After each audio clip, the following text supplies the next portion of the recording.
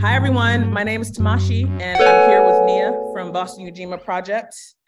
And welcome back to the Brown 2 Book Club, where we gather together to read and discuss Brown 2, originally published in 2021 by the Radcliffe Institute for Advanced Study at Harvard University and reprinted in 2022 by Boston Ujima Project as part of the Ashe Ashe Cultural Assembly Grant. We read together from 1,000-word transcripts of 2020 interviews with discussant contributors, Matt Cregor, Tomiko Brown-Nagin, David J. Harris, Donna Bivens, Nia K. Evans, Rashida Richardson, Meredith Whitaker, and Sabelo Sethu Mhlambi. During the COVID-19 public health crisis lockdown of 2020, I had the pleasure to work with an extraordinary team of research assistants at the Harvard Radcliffe Institute for Advanced Study to use Zoom to ask questions about education advocacy histories before and after the Brown v. Board of Education II Supreme Court decision of 1955. This case had to do with implementing desegregation of public schools with, quote, all deliberate speed. We worked together in physical isolation, transcribing the conversations to make a book. Here it is. Ours was the only project to continue at the Institute during that unprecedented time. When the book was published, members of the general public and the Harvard community at large were invited to request copies that were each sent by mail from the Radcliffe Institute for Advanced Study. When Harvard campus reopened, let me not handle the door. When Harvard campus reopened, visitors of the Brown 2 exhibition in the Kulukundis Family Gallery received copies of the book in person. Nearly 1,000 books were given out in 2021. Now, the Boston Ujima Project's Ashe Ashe Cultural Assembly Grant has funded a second printing of Brown 2 for Boston Ujima Project, for Boston Ujima members and in the greater Boston area, and to reunite all of us to return together from all over the world, to return to the text all over the world. If you don't yet have a hard copy of the book and want to read along with us, you can use this link. I'm dropping it in the chat now. And hi again to Young Joy, who's joining us from Megan, Matt, and Joy's house. All right, let's get started with simple instructions in the room. With simple introductions in the room. We're gonna go around the room and give our name. Gonna ask, what is your name? And if you'd like to specify, what pronouns do you prefer? If you don't, that's also fine. Where in the world are you logging in from? Let's get started with Matt. A face I am always so excited to see. The same, Tomashi. I'm Matt Cregor, and I'm logging in from Dorchester, Massachusetts.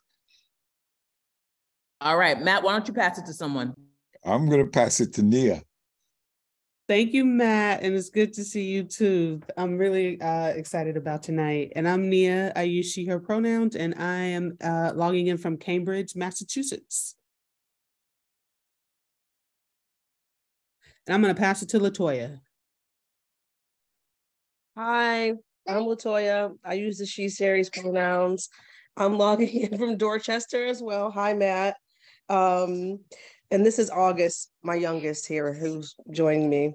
And I'm going to pass it to Jason. Hey, how's everybody doing? This is Jason. And I'm he, him, and I'm logging in from Dorchester, USA. And I'll pass it to Sierra. Hi, everyone. My name is Sierra Peters. I use she, they pronouns, and I am logging in from the People's Republic of Brooklyn. I will pass it to Jillian. Hi, I'm Jillian. I'm here, she, her. I'm here from the Berkshires, Western Massachusetts. And I will pass it to Camila. Hi, thanks. I'm Camila. I use she and they, and I'm logging in from Roslindale. And I'm going to pass it to Sylvia. Hi, all. Happy New Year. I'm Sylvia. I use she, her pronouns. I'm here in Fenway right now. I will pass it to Louise.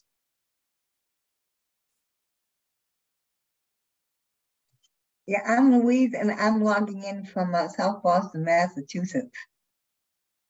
And I guess I'll pass it to Sylvia. Hi, Louise. I actually just went. Feel free to. Oh, Denise. Then I'll do it. Denise Turner.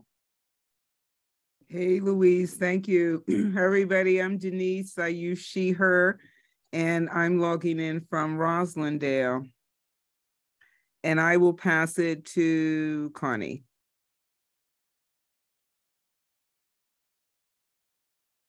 You're muted, Connie. I'm Connie and I'm in New York.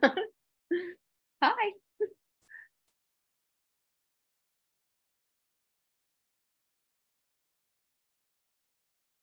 Oh, and I don't know who has gone yet. Nia, pass it to somebody. I'll pass it to Jason.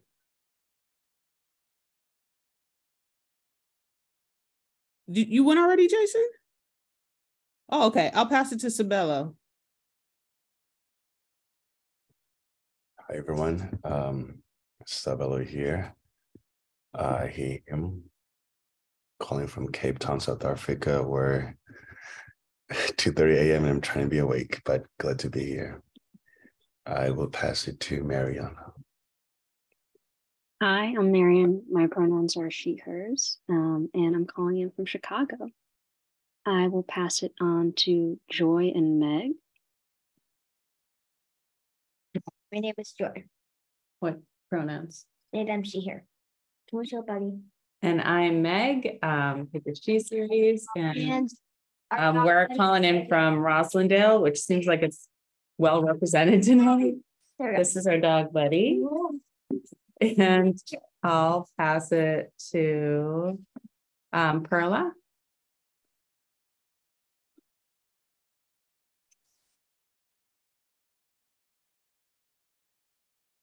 For Perla. Yep. Yeah, I'm here. Hi, everyone. I'm Perla, they, them, and I am currently in the South End. And I will pass it to, not 100% sure who has gone. Let's throw it to Donna. Perfect. Donna.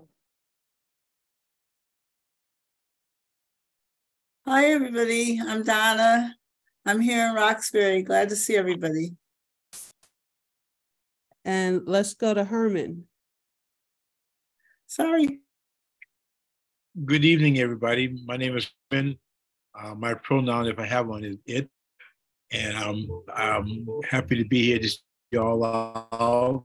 I saw you in my calendar, and I thought I like the subject matter, and so I'm that I'll pass it to the next available person. I don't know who's available, but let's have fun tonight. Let's throw it to Ray. Good evening, everyone. My name is Ray. I use they, them pronouns, and I'm calling from Lynn, Massachusetts, and I'll pass it to Gio. Hi, everybody. I go by Gio. I use he, him pronouns, community engagement manager alongside Mary, and I'm calling in from Dorchester. And another shout out to South Africa tonight. I'll pass it forward to, I'll just pass it forward to Mary. Hi, my name is Mary. I'm coming in from Cambridge. I'm gonna pass it to Moline. Hi, everybody. My name is Marlene, and I am in New Haven, which is on the ancestral lands of the Quinnipiac and other Algonquin speaking peoples. I am not sure who. Let's pass Matthew. Did you go? Oh, sorry. Oh no, yeah, I'm keeping track. Let's pass it to Slandy. Slandy didn't go yet, right? Hello. I forgot to update my name. I go by Blue. So happy to be here. And right now I'm calling from Boston, Massachusetts, Pawtucket land, and I'm not sure if there's anything else that I need to say. Sorry, I wasn't paying 100% attention. Oh no, that's fine. Thank you. You got it. Thank you so much. Yeah, let's pass it to Joshi. You haven't gone yet, right, Joshi? No, I'm Joshi. I'm sorry I'm late. I just got home from work and thrilled to be here. And I will pass it to, I used she, they, that's fine. Louise. Where are you, Joshi? I'm in Chicago. I'm in Chicago. Cool. And Louise went. So sorry. No worries. Let's pass it to Cardina. And you're muted, Cardina. Unmuting myself. I just unmuted. Hi, everybody. Sorry, I'm a little late on the call. Where are you calling in from, Cardina? Oh, I'm calling in from Boston neighborhood, Jamaica Plain. All right, excellent. I don't think Carm has gone yet. I haven't, thank you. I'm Carmelite. I'm calling in from Brighton, Mass. But yeah. And I'm not sure, Jillian, have you gone? Okay, you have gone. So I think we have one more, Jamin. Am I pronouncing it correctly? Yeah, hi, I'm Jamin. I use he, him pronouns. I'm logging in from Fort Worth, Texas. And also, my name is Njobe Dugas. I'm the only person representing the West Coast, Oakland, California. Hello, East Coast, Midwest, and was that South Africa? Good to be here. All right, awesome. Is that everyone, Nia? Sweet. Okay, thank you, everyone. This is fantastic. Let's start reading. We will start with Matt's chapter. Let's turn to page 18 in the hard copy. And Nia, or sheesh, I didn't open the PDF for myself. My apologies. If anyone has the PDF open and can tell us what page we're starting with in the PDF, that would be super great. If not, it's okay. I'm opening it up. Thank you. Page 21 in the PDF. And I should actually share screen for anyone who might be having difficulty. And I will do that. Okay. Okay.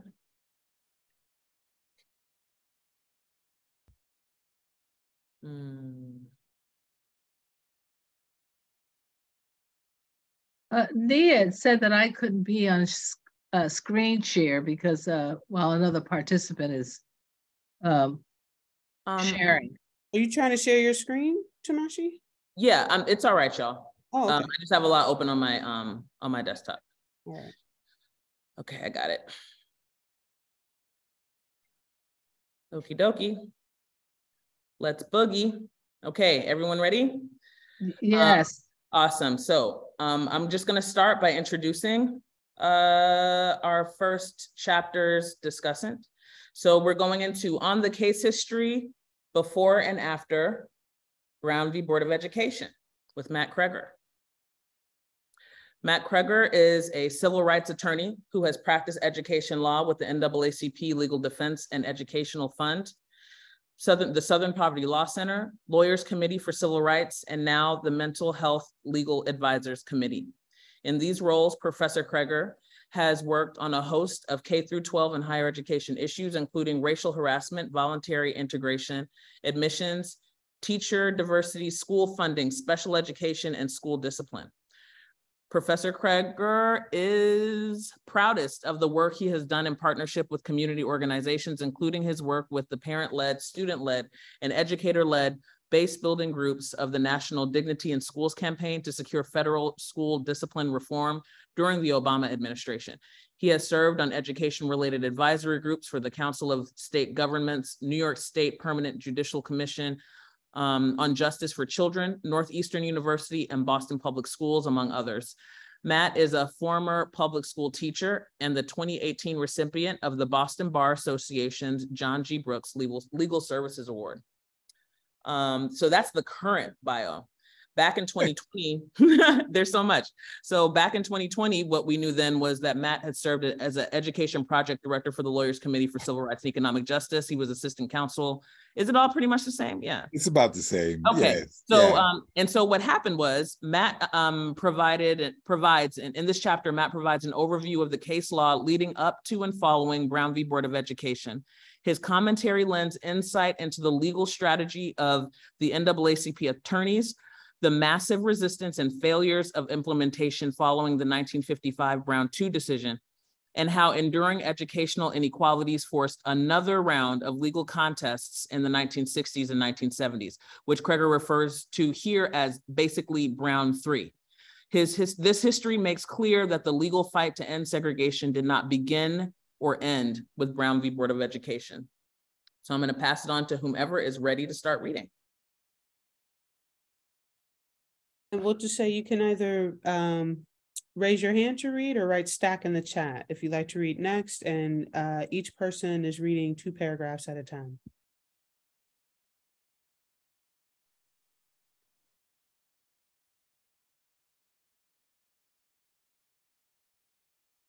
I'll go.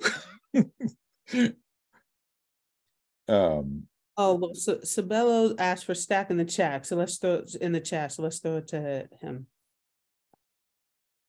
All right, thank you. Do I read the Plessy versus Ferguson part, the gray part, or just the black text? You read it all, everything here. Cool, cool. All right, so before Brown, 1896 to 1950, Plessy versus Ferguson, 163 U.S. 537, 1896. The Supreme Court decision upheld racial segregation through the separate but equal doctrine, ruling that Louisiana's segregated railway carriages did not violate the Equal Protection Clause of the 14th Amendment because separate but equal facilities were available for Black travelers. This was the first challenge under the Equal Protection Clause to segregated facilities. Quite sadly, it was a full-throated victory for the segregationist Jim Crow efforts that were pervasive not just across the Deep South, but across the entire country. The US Supreme Court basically declared segregation fully constitutional under the same amendment that had been designed to protect the rights of Black people and all people in this country. The justice system, as it had done so many times, talked itself out of following our own laws in a way that would actually give them the meaning intended. A lot of distance and reflection came after Plessy versus Ferguson. Was the law even an option to address this? And if so, how could the words of the Constitution be used after they'd been eviscerated by this case in a way that would secure equality under law for Black people in the United States? Ferdina? Yes? You called stack, right? In the chat? I did, but I think there were several people ahead of me. Oh, no. Oh, whoa. Yeah, you're right. Okay. Yeah. In Jube. Thank you. I didn't see all that.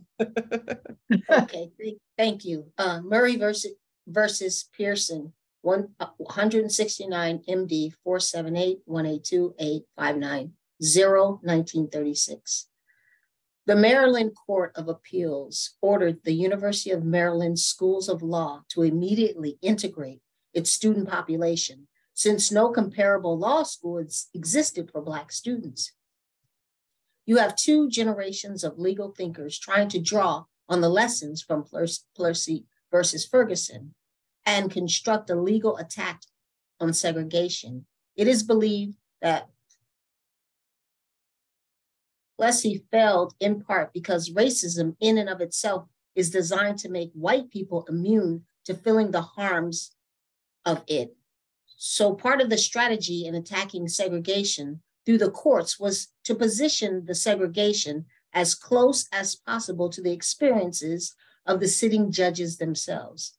You have this wave of cases involving white-collar work, access to law school, access to medical school, access to graduate schools of education, to try to get the judges to understand the context of segregation, because It's in those professional class situations that the judges might be willing to give more credit to the concept of stigma, to the notion of intangibles, the very things they've used to succeed in their own lives.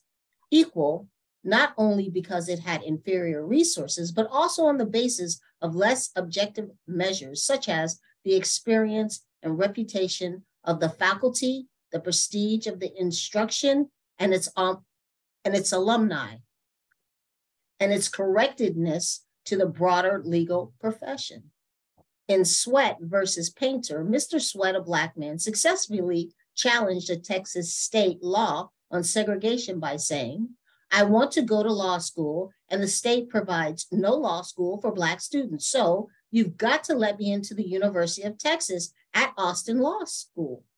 Sweat's attack was successful, but rather than let him in, the judge said, we're going to just pause this litigation and let Texas go ahead and build a law school for Black students. A separate law school for Black students was built and the NAACP took it on further appeal. Pass. Thank you so much, Njobe. Whoever reads next, it looks like we jumped a page, and I apologize on my end. My zooming in and zooming out was beyond me. So it looks like we need to read Murray. Start at Murray was the first of those cases. That's Joshi next. Okay, awesome. Hi, Joshi. I won't read the photo caption. Murray was the first of those cases, predating the victories of Sweat v. Painter and McLaurin v. Oklahoma State Regents by 14 years. It was the first time a state court ruled that the separate but equal doctrine was unequal.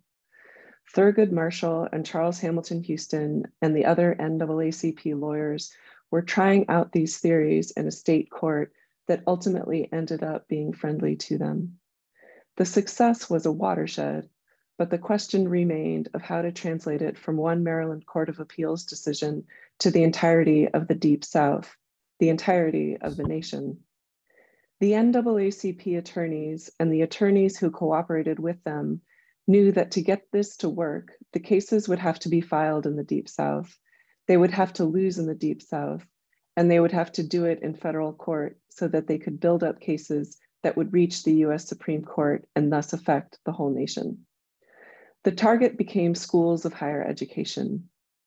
They knew that they needed to start with the doctors, the lawyers, and the educators before they could reach the children. Sweat v. Painter, 339, US 629, 1950. The Supreme Court ruled that the University of Texas Law School violated the Equal Protection Clause when rejecting an applicant on the basis of his race. The court also ruled that the newly created Texas State University for Negroes was not substantially equal, not only because it had inferior resources, but also on the basis of less objective measures, such as the experience and reputation of the faculty, the prestige of the instruction and its alumni, and its connectedness to the broader legal profession. Pass. Thank you so much. So whomever reads next will start at McLaurin v. Oklahoma State Regents. Wait, did we read in the momentous year of 1950? We did. Do we want to just read it again? Okay. To keep the flow? And Jobe read that part. We Okay. skipped the page. Okay, sorry. Next up is Camilla. McLaurin v. Oklahoma State Regents, 339 US. I'm not going to read that. The Supreme Court ruled that the University of Oklahoma could not provide different treatment to students on the basis of their race. This case, together with Sweat v. Painter, overturned the separate but equal doctrine in graduate and professional education. Mr. McLaurin was a Black man who wanted to attend a graduate school of education. No such school existed for Black students in Oklahoma. The school admitted him in response to a lawsuit, but gave him a separate table in the cafeteria and a cordoned off place for him to sit alone just outside the classroom. This basically enforced, through boundaries both very visible and invisible, the racial hierarchy of Oklahoma and of our country, and the segregation that was fully ensconced in the law. Even when Black students were in the same settings as whites, these wins in the U.S. ensconced even when Black students were in the same settings as whites. These wins in the US Supreme Court were huge because the NAACP got the court to say it was not enough to simply build facilities for students. The settings had to be desegregated. And it was with those wins that the NAACP and its League of Cooperating Attorneys throughout the South developed the cases that became Brown v. Board of Education and its companion cases. Donna?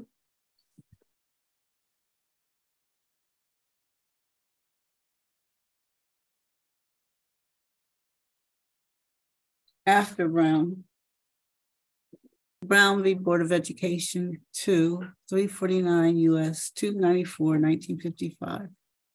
In Brown 2, rather than specify a deadline or particular models, am I right? Okay. Or particular models for school desegregation, the court ruled that school districts should desegregate, in quotes, with all deliberate speed, using localized plans to be monitored by federal district courts.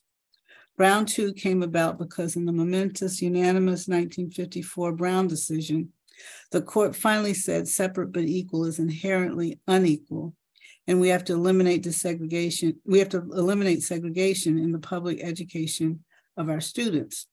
The court did a somewhat novel thing in saying we've made this decision as to liability.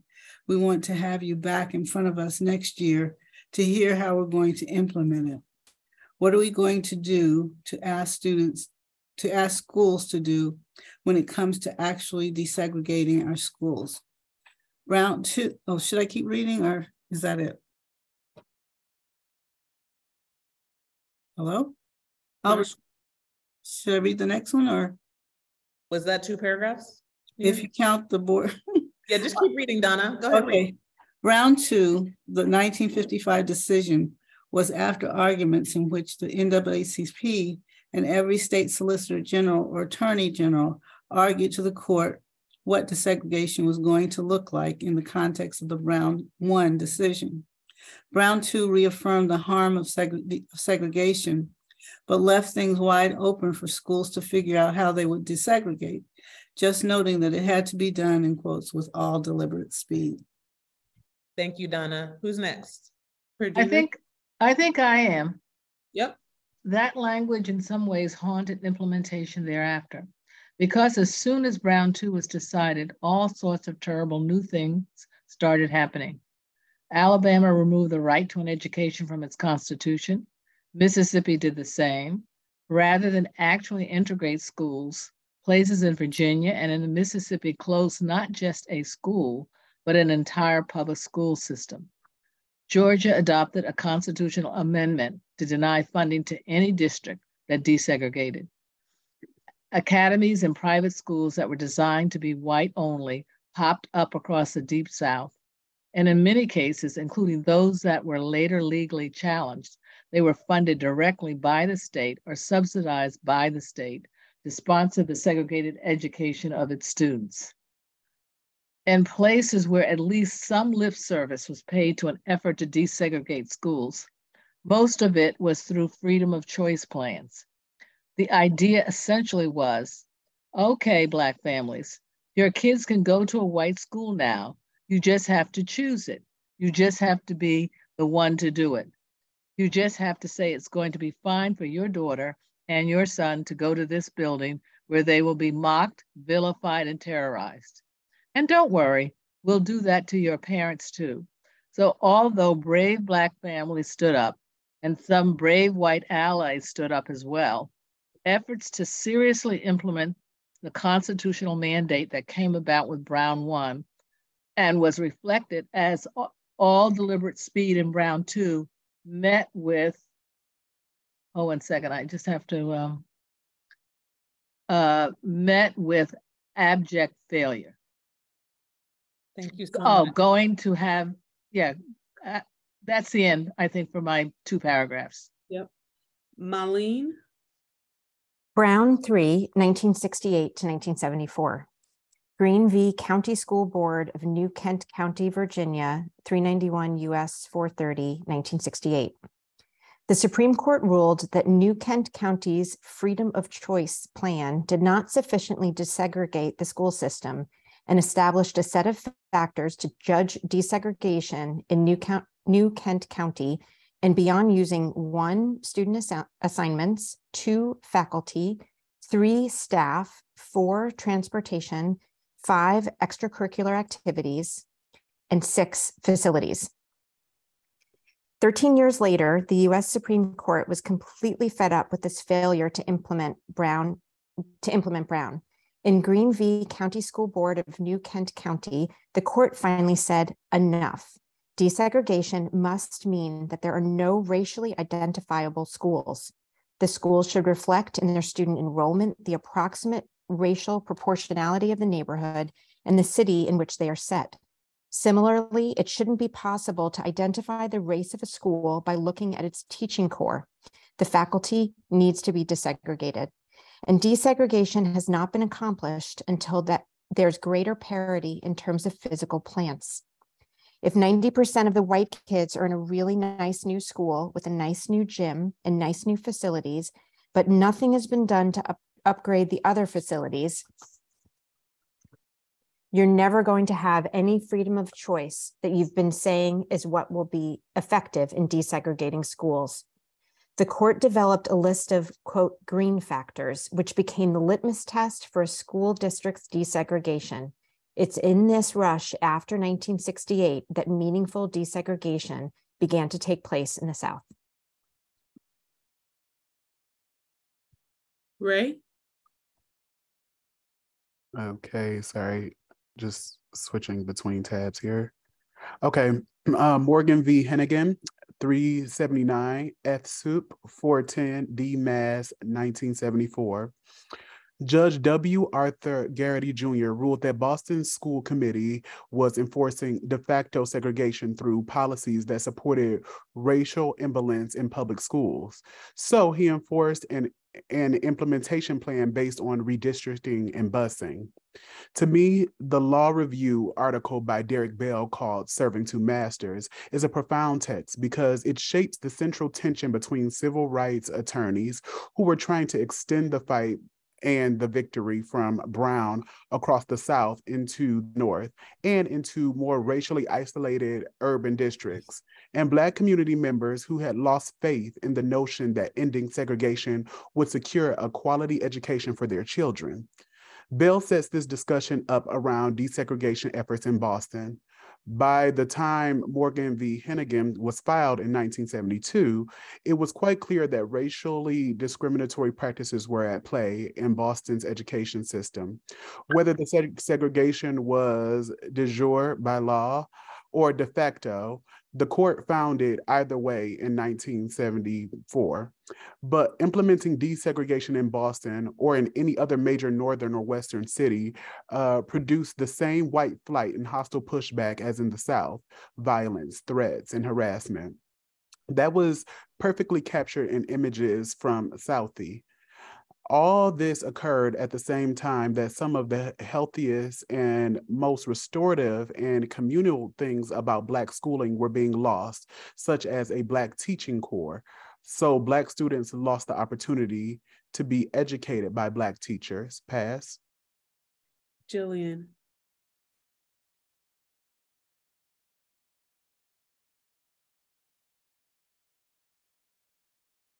Is Jillian still here? Yep. Sorry, I just needed to unmute. 1 sec. Most of us read the Bell article to mean that we had to stop thinking, I'm going to just file that perfect case and solve all our problems. Lawyers needed to think about how to support movement work. They have an ethical obligation as lawyers to listen to their clients and put power in their hands, not to win the perfect case. The conflict was between relying and expanding on the NAACP strategy that had emerged over the past 40 years and losing the ability to listen and respond directly to the needs of the Black community. That felt a lot like shuffling deck chairs on the Titanic rather than addressing the central concerns about educational equality. Pass.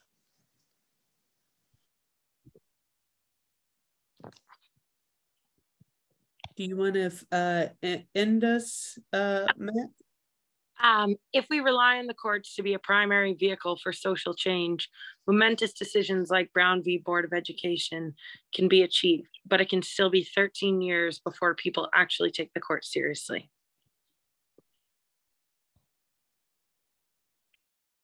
All right, thanks everyone. Okay, now we're gonna open it up. And I have a tendency to enjoy starting with the discussant when they're in the room.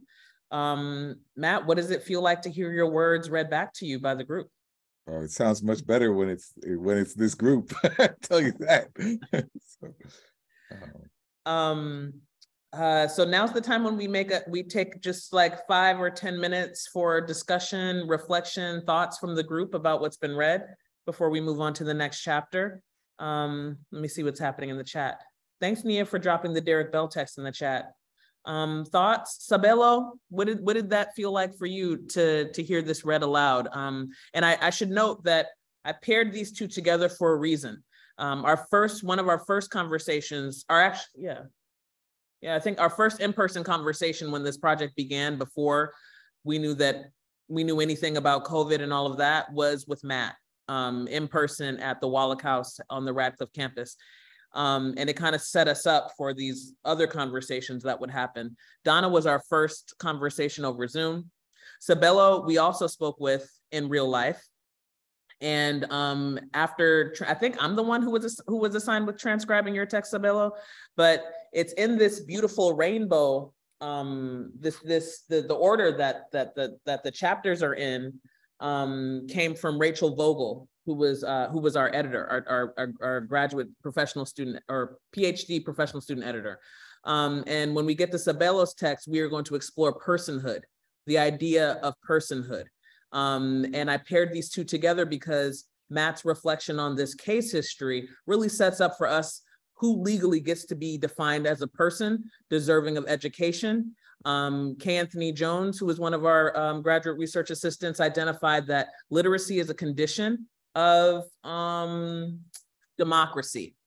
So who deserves an education and thus access to the democratic process through literacy, and then some. I see Nia's hand is up. Go for it, Nia. Thank you. I was kind of half listening, but also looking for some sources. So I'm not sure if if the questions were for us to answer, but I just wanted to just talk about what I was struck with. They weren't for us to answer. Okay. All right. Well, there were no questions. I was just setting up for everyone that Sabelo and Matt, I paired these two together tonight because they both take us through what it means to be a person. First through this legal history of the United States around education, and education being attached to how we experience life and how we're considered in the world. And then Sabelo is going to take us into Ubuntu and what it means to be a person through a whole different lens. But Nia, go for it. Yeah. So what I'm kind of walking away with from this chapter is I'm struck actually by the strategy conversation. And so let's see, really this kind of last piece where Matt references Derek Bell and some of the, I guess, kind of reflections or learnings from that moment. And I'm also looking at the captions on page 26 in the hard copy. I'm not quite sure what what it would be in the PDF, but these first couple of captions are also referring to this. So it says Jewish lawyers and philanthropy in 1930s working to counter state-sanctioned lynching, Thurgood Marshall and NAACP taking on trials in South to call national attention to abuse, something Devil in the Grove. It's on the next page. It's the drawings, yeah. So those first couple of drawings. And then this second bullet point says Jewish philanthropy asked to fund, to take on education, philanthropic ideals aligned with the work win-win. Makes you wonder about, reflect on how this changed impact and efficacy. What if it was not just an ed focus? And I'm presuming these are more of Matt's words that are showing up in this drawing. So again, just kind of thinking about that strategy piece, there's an academic, and maybe Matt, you know her, Megan Ming Francis, and she talks about movement capture. And she talks about exactly that. Yes. That the prevailing strategy was actually an anti-lynching strategy. And then with Brown v. Board and some of these earlier cases, the focus shifted to education, which is important enough. But as you ask, Matt, what if it was not a narrow focus on education? What if it actually was a little more broad? What would things look like if anti-lynching strategy had kind of been carried all the way through? But yeah, and I would just appreciate hearing more about that. You're exclaiming yes, Matt. No, it's simply an agreement, but just to double down on it, right? The story of this strategy has been described in philanthropy circles as the great win-win, right? It was Jewish labor philanthropists who saw this as a chance to counter racial discrimination in this country and came to the NAACP with the proposition to fund this work, right? To basically attack segregation at its core. And in doing so, it moved the barely resourced NAACP and it's still not born legal defense fund away from doing what Thurgood Marshall was doing, which was traveling by rail all across the country to small town after small town to take on these terrible criminal cases where there was no justice, right?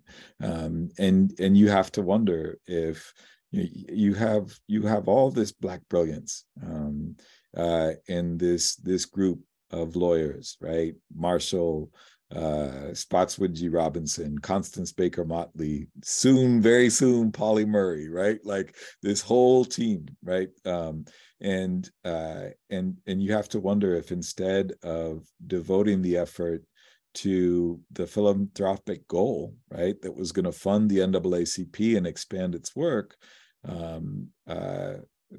what it would have been like if everything would have been focused on anti-lynching, right? What it would have been like if the NAACP's legal work was responsive not to philanthropy, but to what evolved as a movement, right? What came through Kingian nonviolence in the Southern Christian Leadership Conference, what came to be in response to SNCC or to CORE or to the Panthers, right? Like this could have been a lot different if it hadn't been captured from the start.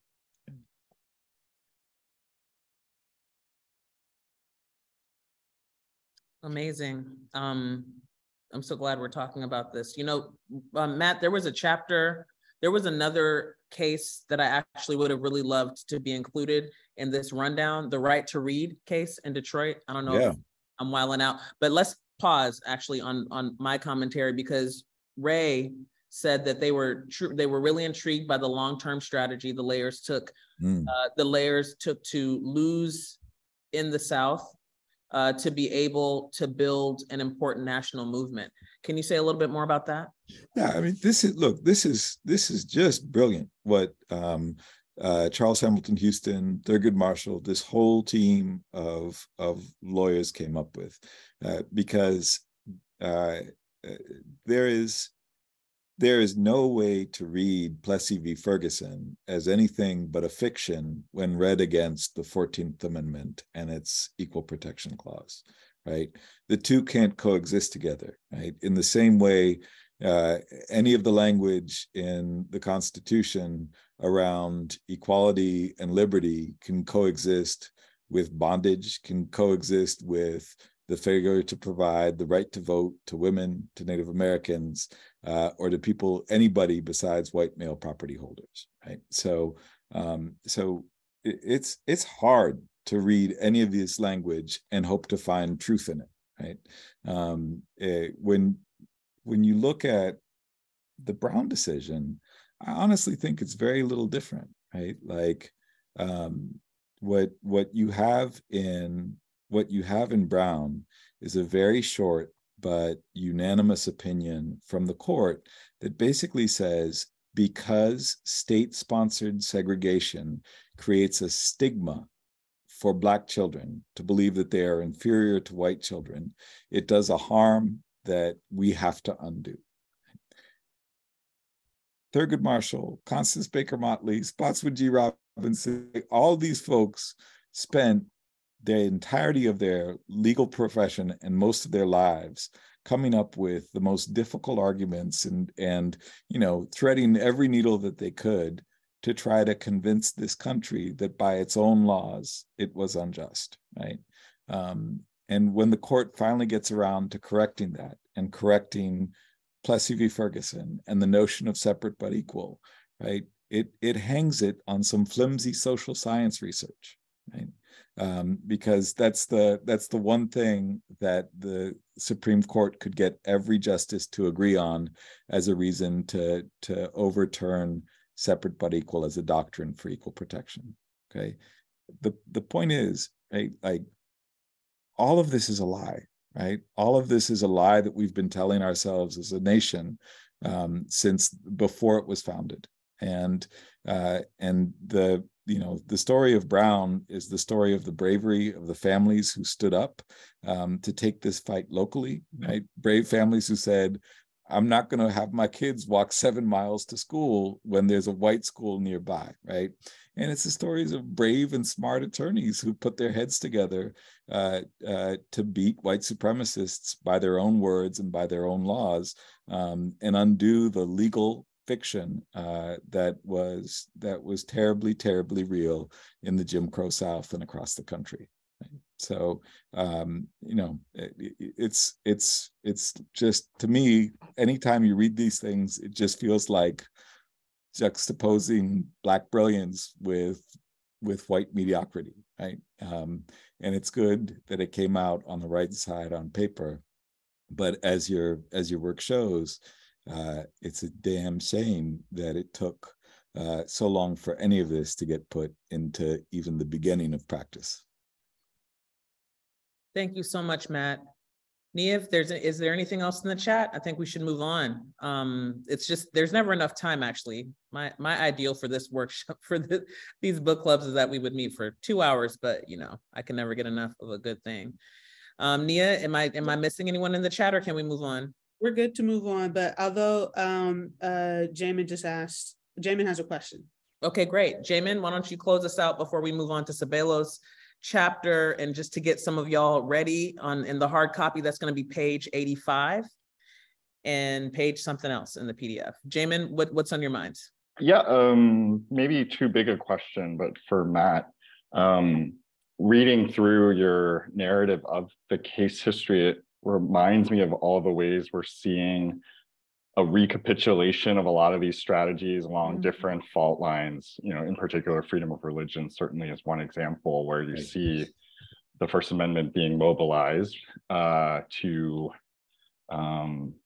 maintain forms of segregation in education in particular. So I guess I'm just sort of curious, as we've walked through this case history, like, does this case history tell us anything about how to understand or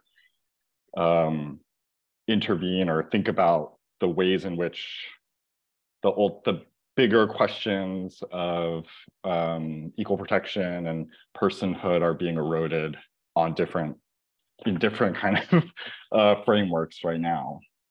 Yeah, it's a beautiful question, Jamin, and a terrifying one too, right? To start with Audre Lorde, right?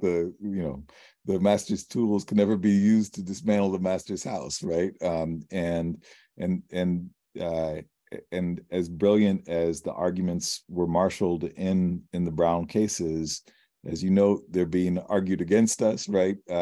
When it came to the voluntary integration cases of Seattle and Louisville, the court said the best way to stop discrimination on the basis of race is to stop discriminating on the basis of race, right? Don't do things that could affirmatively or voluntarily integrate these schools and have a diverse and representative student body, right? This is dangerous stuff, right? And Derek Bell said that the only reason that Brown was decided this way was we had to show the rest of the world that was moving toward communism that no, we're not actually that bad here in the United States. And this way we can modernize the South in the process, right? So it's hard not to look at these wins through this lens of interest convergence.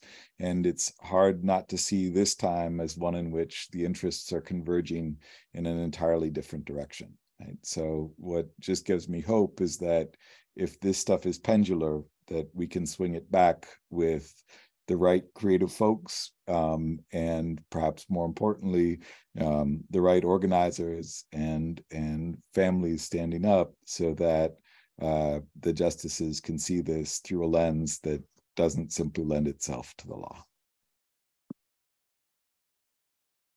Thank you so much, everyone. We got to keep on moving, but hold all of this in your heart and your mind and consider this in conversation with where we're going next. All right, so let's continue reading.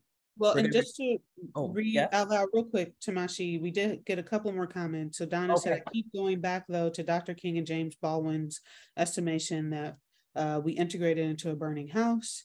And Sabelo then had a comment that, which he said leads up to his piece. I'll just read it, which is, my comment was, one, that it's interesting how the rules of the system can be used to sort of change the system. Two, reminds me of the first public schools in Boston, Massachusetts, where Prince Hall and other Black folks successfully sued to end slavery, again, having to use the laws to show how irrational the system is. Beautiful. Thank you so much, Nia. Thanks, everyone. Let's continue reading.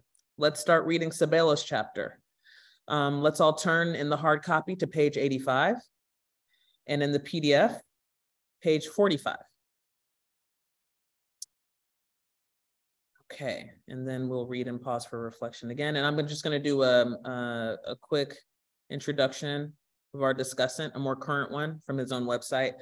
Sabelo's work uses sub-Saharan African epistemologies and ontologies as a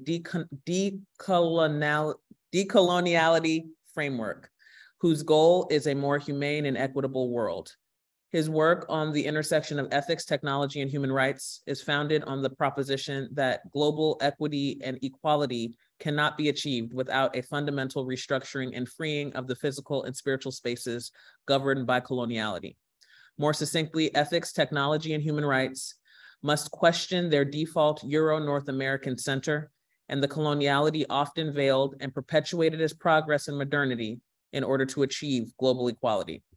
As a computer scientist, researcher, and fellow at Harvard's Berkman Klein Center for Internet and Society, and a technology and human rights fellow at the Carr Center for Human Rights Policy, Sabelo's focus on the ethical implications of technology in the developing world, particularly in sub-Saharan Africa, along with the creation of tools that make artificial intelligence more accessible and inclusive to underrepresented communities.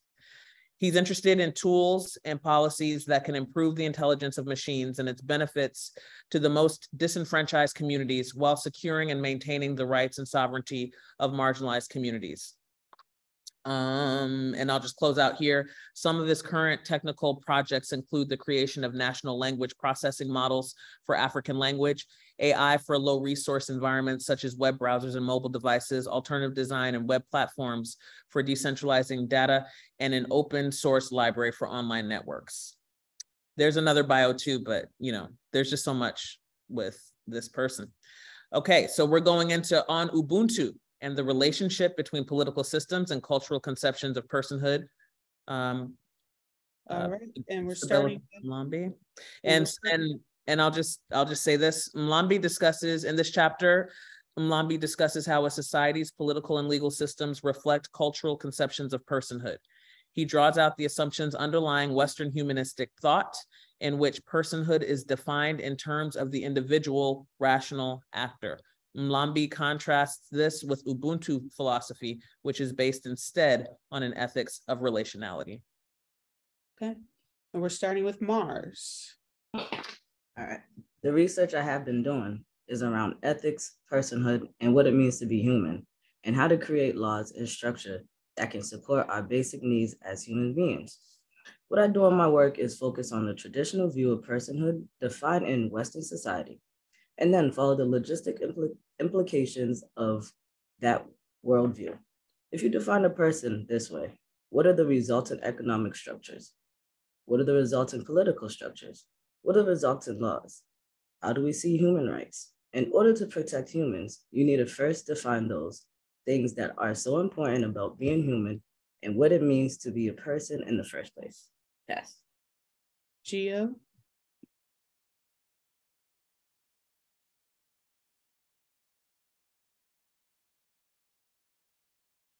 Thank you. Different societies have different views of what it means to be a person, and I think that looking at the history of the United States, we can see the ramifications of the version of personhood that we have today. What does it mean to be a person in Western society? To be a person is essentially to be rational. This is a definition we encounter with the earliest Greek philosophers. Aristotle, for example, says man is a rational animal. Descartes, who is known as the father of modern philosophy, says, I think, therefore I am. You also have the famous German ethicist Immanuel Kant, who he defines ethics as something that's rational. All of personhood becomes tied to this concept of rationality, and from there we see other systems such as capitalism built for the rational person, for free agents to make rational choices in a free market. You want to take the next paragraph, Gio? Yes. So we have this idea of rationality as the essence of personhood. Now, what are the political implications of defining personhood this way? Being rational is fundamentally an individual behavior, an individual quality. It's not a group activity to be rational. You, as an individual, just have to think and therefore you are. From there, we can more broadly understand and examine the history of laws and principles that are based on individualism, and specifically this idea that you have to allow the rational person to be as independent as possible to use the fullest extent of their individual rationality. Eric von K.L., last name, Liberty or Equality, talks about the idea that either we can be equal or we can have liberty, but we have to choose one. In the United States, there's this idea that we're all created equal before the law, that we all deserve the same dignity. But there's a difference between having legal equality and having true equality. And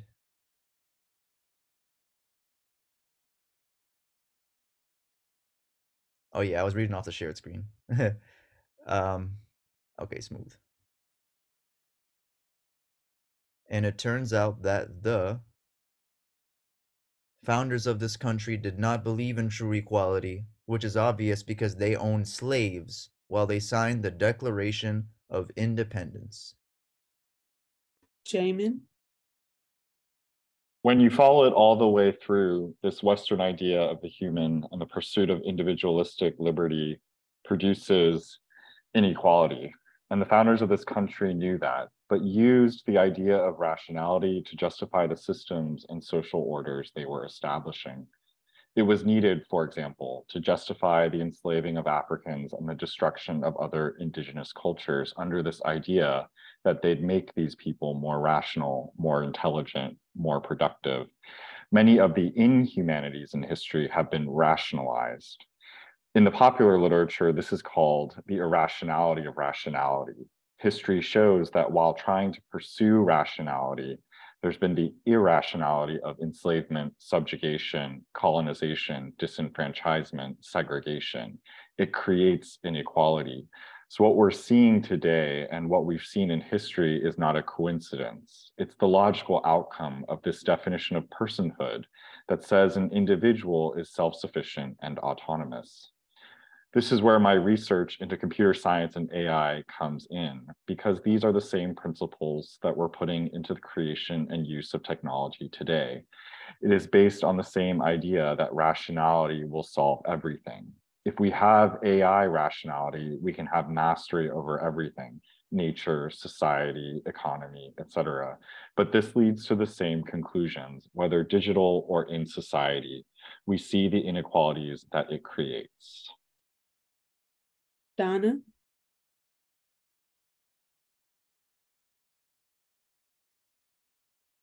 I've been thinking about Brown v. Board of Education. Yes, we have school integration, and that's great. Still, though Black children are more likely to be punished in schools, in fact, Black girls are twice as likely to be suspended from school, and that is another form of segregation. Despite the laws, people find ways to express their true beliefs. The sociologist Ruha Benjamin says racism is productive. It makes sense. It's rational to some people, for instance, in the way it's used to supply the prison industry with free labor. So if people have rationalized their racism because of their internal biases and because it's actually productive for capitalism, how do you get the outcomes we need? We need relationality and new ways of being to bring more equality into society. Should I go to the next page? From Sabelo to everyone? Nor does the language show any structural inferiority. Indeed, in this respect, it absolutely outclasses many of our European languages, and had it been planned by one of our most modern inventive geniuses, it could scarcely have been better modeled. In the hands, so to say, of one expert in its use, is capable of expressing anything in the run of ordinary life in a manner as perfect and oftentimes in an easier and clearer way than in English. No reasonable person would expect it to have already made provision for all those abstract ideas, scientific facts, and paraphernalia of civilized life, which had never yet come within the sphere of its experience. And yet it carries within itself ample power and resources for answering all those requirements. Owing to its unrivaled bonomadocetic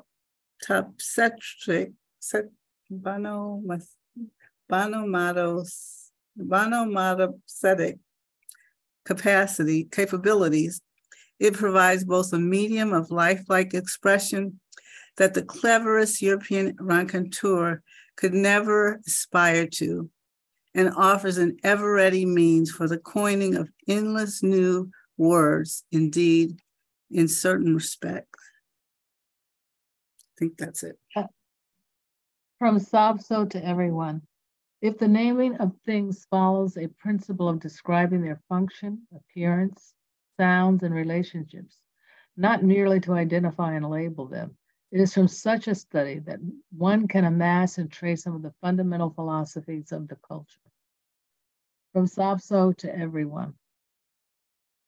Hold on a second. Person, Ubuntu, people, Ubuntu, philosophy, Ubuntu, culture is do. From Sabelo to everyone. I am the face of humanity. The face of humanity is my face. I am father, mother, child. I am the past, the present, and the future. Camilla? To protect humanity, we need a philosophy whose essence is the protection of humanity, uplifting the humanity of others. We know the result of a philosophy that says, I'm a person because I'm an individual, self-complete and rational. There are several other philosophies we can look to. What I focus on is Ubuntu philosophy. It's a Pan-African philosophy or humanism that asks, what is the purpose of humanity? How should we live together? How should we respond to one another and the world? Ubuntu is indigenous to Southern Africa, and in my research, I focus on Ubuntu in the Southern African content, but you'd be surprised. You encounter similar principles in surprising detail among other Africans on the continent and in the diaspora. Ubuntu means being a person, becoming a person. It translates to a set of different principles and talks about relationality and relationships. Its most well-known definition is that a person is a person through other persons. Ubuntu says it's how we relate to other people that defines our own personhood. So it's a personhood that understands that we're all interconnected, living on a shared planet. If we follow through with the logic of Ubuntu, that we are all interconnected and working to improve and exist in society better. We produce people who are more invested in taking care of one another. Dignity is at the core of relationality. I have to respect your differences, and we have to come together to live as a society. Matt? Fractals, a pattern that repeats itself at different scales and is nature's most basic pattern, are a big part of African design and aesthetics, and also of Ubuntu. At the heart of Ubuntu is this idea of fractals, a kind of oneness and relationality that produces its community and social relationships. Equality, restoration, reconciliation, restorative justice become organic outcomes of thinking and living with Ubuntu. In Ubuntu, the individual has great importance because they are the individualized expression of the collective and ultimate reality. That's profound because it requires us to build societies together in which there is more harmony, where we're more connected so that we can all prosper, where we can have more life and dignity. Humanism, in this Ubuntu sense, is relational, fundamentally connected to other humans. And this is how we care for and protect one another. We have to ask for and work toward the moral guarantees we need to allow people to become collective selves. This is the question of human rights. How can we build societies in which all people can fully participate, fully dream? Ubuntu pushes us toward this goal by telling us that we are all deeply interconnected, and that the individual becomes an ethical member of society by aligning their destiny with those around them, bringing their gifts and skills in harmony with those in their community.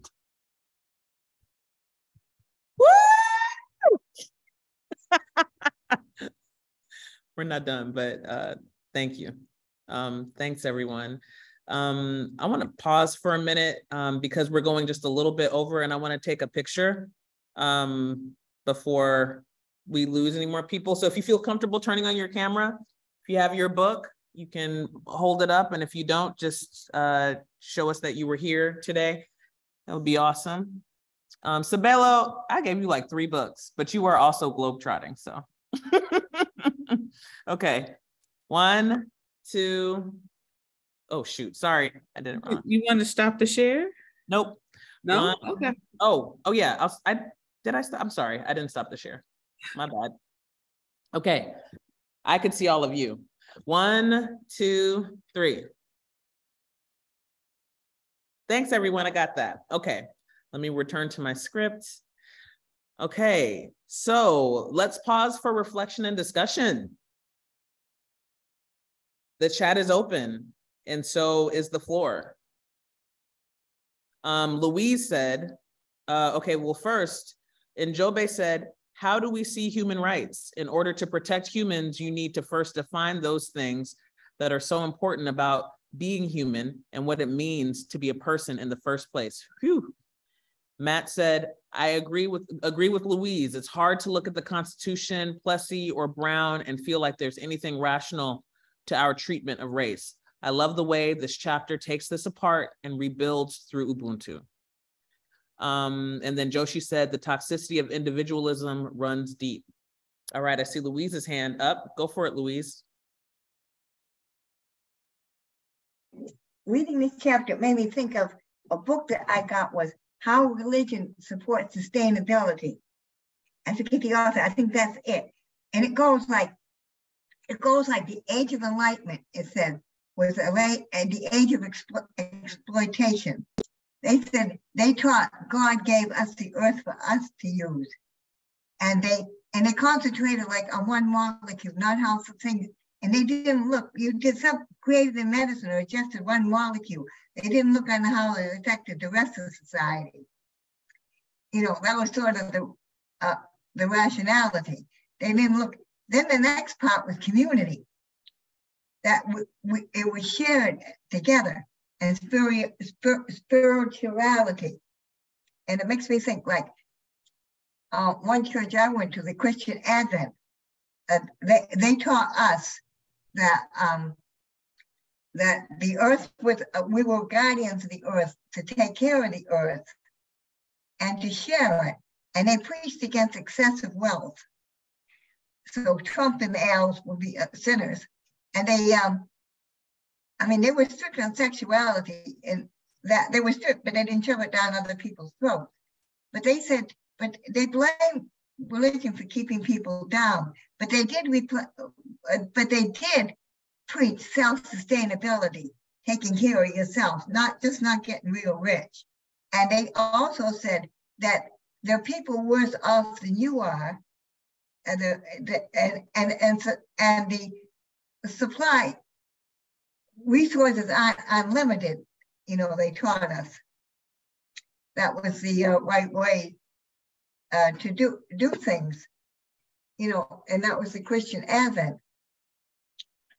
So it makes me think, you know, and that way the religion was helpful. Because I think sometimes looking at individuals, I don't like sometimes like in racism. Well, I have a class chip on my shoulder. Like some of the upper class look down, they don't respect the trades and everything. And so they say, well, the boss gets after the husband beats the wife and the dog, and then the wife beats the kids and the kids kick the dog. Like, yeah. I mean, that individualism. And people don't think when you do that, the impact that it has on it. And I was a little thing. I grew a little when I was living in Guatemala, was a toddler. And I remember, like, my father put me away when my mother was in the hospital, and the maid saved me. And I still have the doll she gave me for my 3rd birthday. Louise? And the first thing I came to this country, I remember missing Guatemala. It makes me think, I wonder how much that culture influenced my thinking. Thank you so much, Louise. There's a question for Sabelo in the chat. Yes, and I have a question for Sabelo as well, which is, how did it feel to hear your words read back to you by the group? It always was strange because I'm self-conscious, but I'm glad to hear the impact and what and how it resonates with so many people in many different ways. So regarding the onomatopoeic question, it's like a poetic device. So like we had a long conversation, and so we didn't put the entire, that's why you're not seeing the full context. But I was quoting this missionary who came to South Africa in the 1800s, and he made the first English to Zulu dictionary, or Zulu to English dictionary. And so like he was writing and saying, like, I can't believe like this language by savages is quite actually well developed. Even if the best linguists in Europe were to make a new language from scratch, they would not even they wouldn't match the quality of this language. And so like I was just quoting what he was saying. And so he was describing like the different poetic devices that you find within many African languages. And so this particular device is like when the word that describes something is the sound of that thing. So like buzz, like it be buzzes, like that's really what what that means. And so you find like so many poetic devices within like African languages, and so it makes it easier and much more fluid to describe so many different things. So that was the context behind that. There's another question for you, I believe it's for Sabelo, from Gio. Gio, do you want to read your question out loud? Yes, thank you. And I'll try to keep it quick. What are your thoughts when European colonialism in the past told us that our cultures are wrong, primitive, and even demonic, and now seeks our ancestral philosophies to remedy their moral failures? And just like for context, like I grew up hearing Ubuntu when I went to go visit my family in a place called Neisner. I'm not sure if you're familiar with that area, but it continues to be like a living, breathing philosophy there. And then coming back into Boston, you can hear that in boardrooms when people slap five and try to hype each other up, for the next business acquisition. So it's just very strange to me, and I wanted to know what are your thoughts as well. Yeah, I mean, I think it goes back even to the previous chapter, like this whole irrational belief system. Like it just, like if you just look at it like face value, it just doesn't make sense. Like it contradicts itself. And so like racism is a contradiction, because if you're a human being, according to Ubuntu, you cannot as a human being treat another person inhumanely, right? Because it takes a human being to see another human being. So if you've lost the ability to see someone else as a human being, you've lost your own humanity. And so to then be inhumane is a contradiction of being human. So racism, so like this, colonization, racism, and it's just like, again, it's the irrationality of, this, philosophy, which was forced on everyone else. So we were not wrong or primitive. We were just, it was forced upon it, like being like, this individualistic culture and society was forced upon us through violence, through force, through, plunder and colonization. So, if we like now, we're essentially saying might is right, like because they, better weaponry or more savagery, then, their system philosophy is better. And, that's not even an argument that is logical. So like, it's entirely irrational, like I think. So those are my thoughts.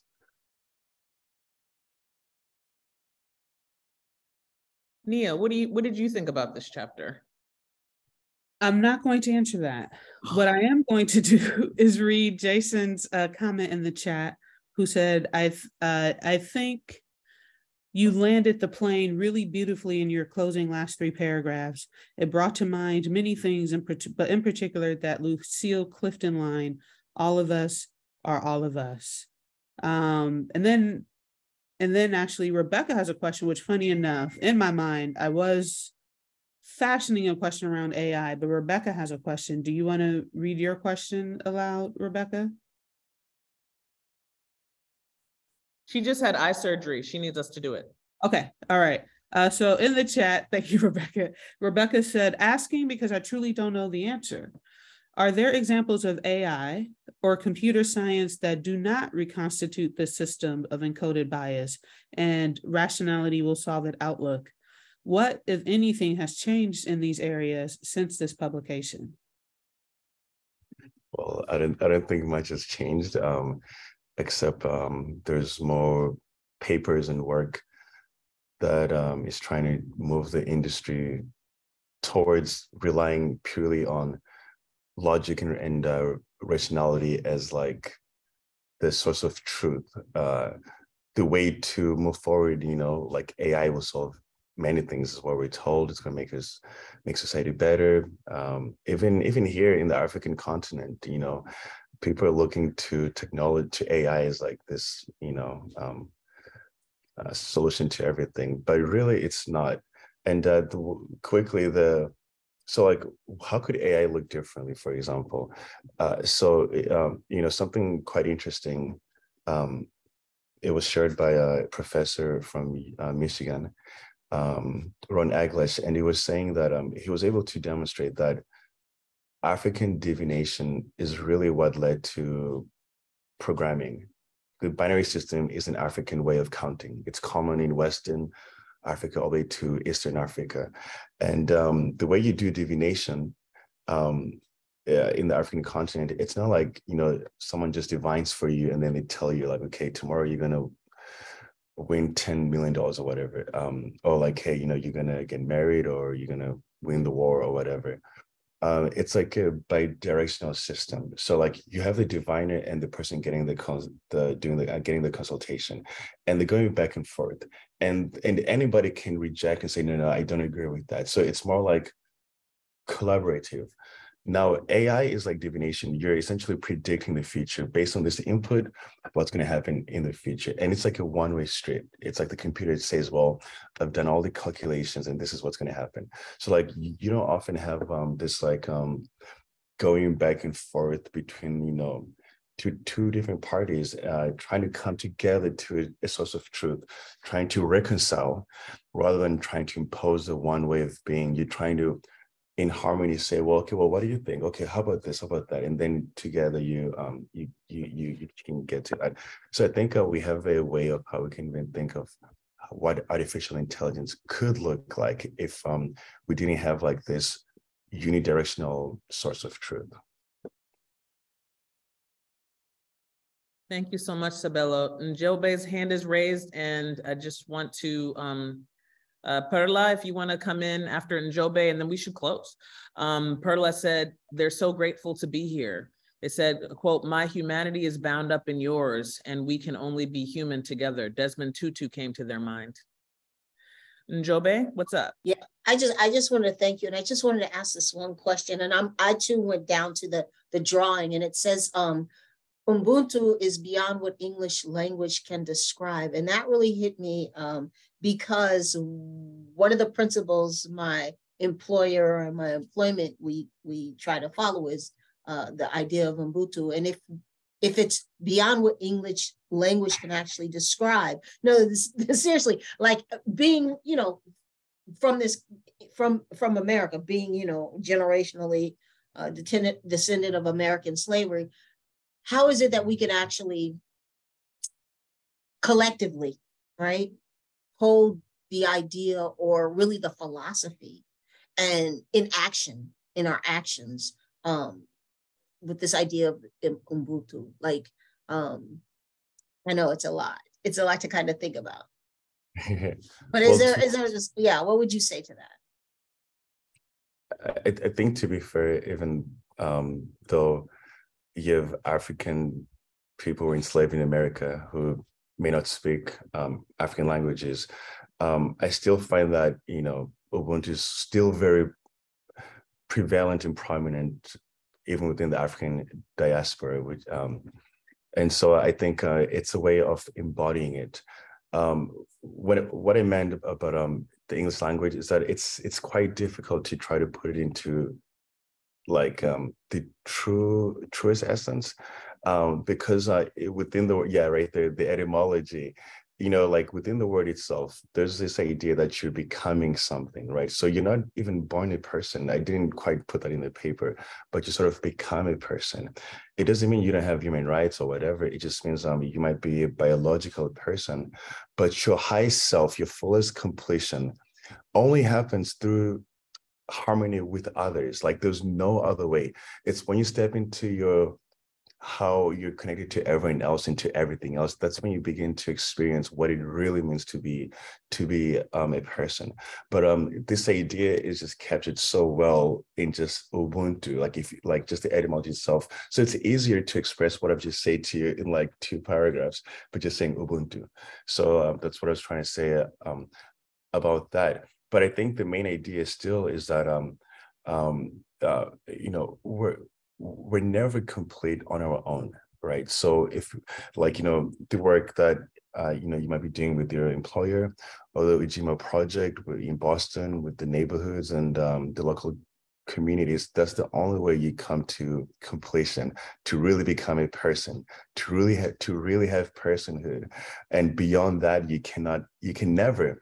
And I feel like that's what our colonizer brothers and sisters and people failed to realize, that what they were doing actually made them less human. It made them inhumane. And so we now have the world we have today, and the way to reverse that is to see that we're literally incomplete without each other. There's a question. Do you have other writing we can read, Sabelo? Anything we can drop in the chat right now? Any titles we should look up? Yes. Let me look it up really quick. I only have like one paper that I wrote, actually. Let's see here. Where is it at? Oh my God. If you Google like Harvard personhood and put my name, you'll probably see it. But okay, here we go. I'll just drop those. Okay, I was going to drop those terms in the chat for people. And then a comment from Jamin. Jamin said, I was struck in particular by the sentence at the end of the paragraph introducing Ubuntu, page 97. Dignity is at the core of relationality. Maybe because hearing dignity foregrounded as a way to counter the pervasive, tired, meaningless term empathy. Thank you, Sabelo and Matt, whose case history I think tells us the potential limits of empathy as a basis of intervention. Can I respond quickly to that? Like especially the dignity part, it's essentially Ubuntu saying that you have dignity because you can never not belong, because we're all interconnected. So because I'm part of everything, and because I belong, that's where my dignity comes from. Not because I've earned dignity. Like, you know, if you're an individual, you have to earn it, right? You have to use your rationality, use your efforts, and build yourself up. But in African societies, your dignity is because you belong, and you can never not belong because we're always interconnected no matter what. And everything else is an illusion that we're not interconnected. And so that connectedness guarantees your status, that I belong, therefore I have dignity, and that can never be taken away from me.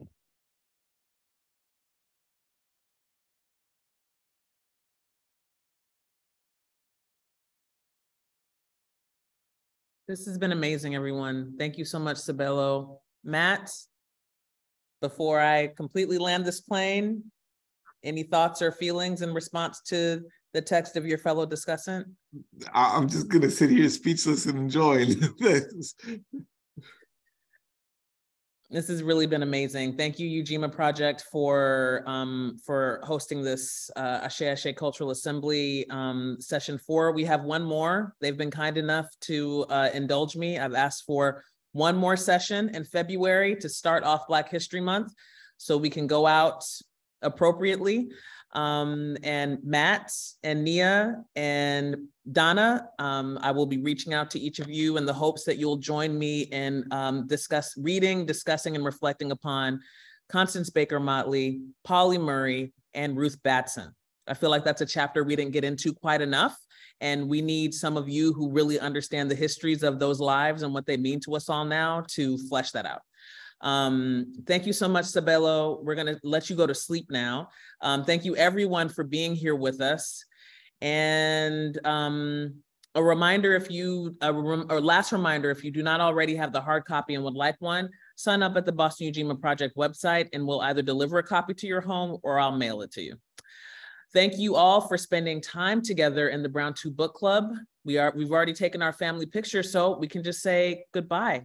And we'll see you next month. Could I just ask where this recording is going to be? Can we get it? Can we? Yep. It goes on our YouTube channel. Oh, okay. Okay. Yep. Thanks. Awesome. Awesome. Be well. Good night, y'all. Bye, Jason. Bye, Bye. Love you, Catherine. Love you, Connie. Love you, Keisha. Love you, everybody. Love you, Jill. Happy New Year. Bye, Joy.